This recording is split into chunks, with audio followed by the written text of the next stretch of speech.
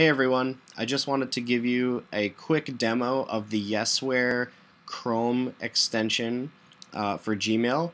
It's a lightweight, powerful, and completely free tool that I use all the time. It dramatically reduces the amount of time that I spend writing emails to my clients each week. It lets you template emails so that the emails that you send all the time to your clients, such as when you get a new lead or have to respond to a recruiter or send a thank you email at the end of the project, you can do all this very, very easily in under 30 seconds with this templating extension.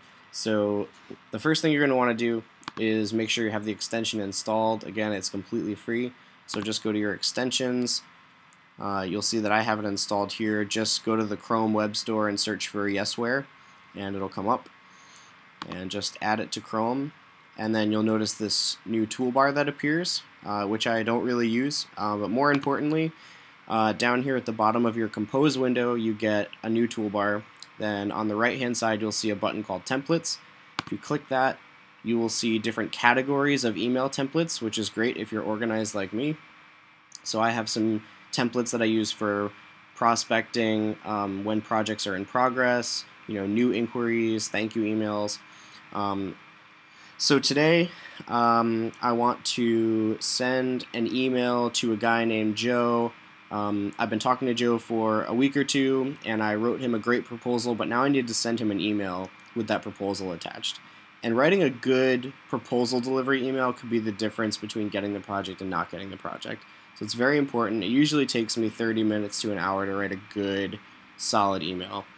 So with this, let's go to prospecting, proposal delivery, and then fill in, and we'll type in Joe. Joe is going to find 3 options available for this project in the proposal. And then at the bottom, we'll just summarize what we're going to do for him. So I look forward to helping business name, so we'll say Yesware as an example, build a new or improved, so we'll say better, which is great. Yesware supports drop-down menus, which makes things really easy. Build a better product. So let's say we're doing a web platform.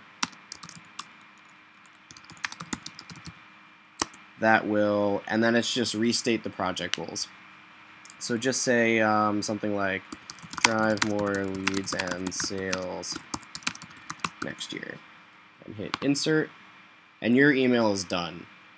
So that was super easy, and now you can edit this just like you would any other email. If you need to make changes to it, if you need to make additions to it,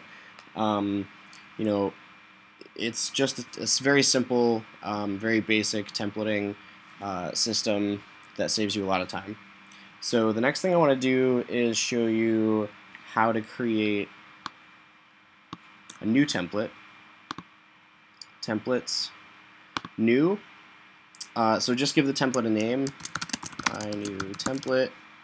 The email subject, I just leave it blank if I'm going to be using this to respond to emails that have already come in, because this will just inherit the existing email subject. If I'm going to be using this to send brand new emails, such as the proposal delivery, then I'll give it an email subject to use by default. So usually I start out with hi or hello and then client name.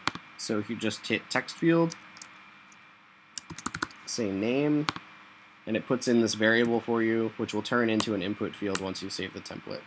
Same thing with the drop-down field. Just give it a name, my drop-down field. Give it some options. It'll put that in for you. You can continue writing your email. It's a terrible email. There we go. Some lorem ipsum text. We will save it to our prospecting folder or category. And then you'll see that I have these options here in my email. So I can just start filling out this email, insert the template. Oops, let's do that again. So it does warn you, which is a nice feature if you haven't filled out certain fields. My new template, we'll say Joe. We'll pick an option. We'll insert the template, and that email is done. So as you can see, this is a really powerful tool. The last thing I do whenever I write an email, the last thing I do is put in the recipient's email address, because I don't want to ever run the risk of sending this email by accident. So I write a good email, make sure it's good to go, proofread it, and then I put the recipient address in and hit send, just to be extra sure. So that's it for this demo. I just wanted to give you guys a quick run through of how I use Yesware to save a lot of time every week. I hope you enjoy it, and happy emailing.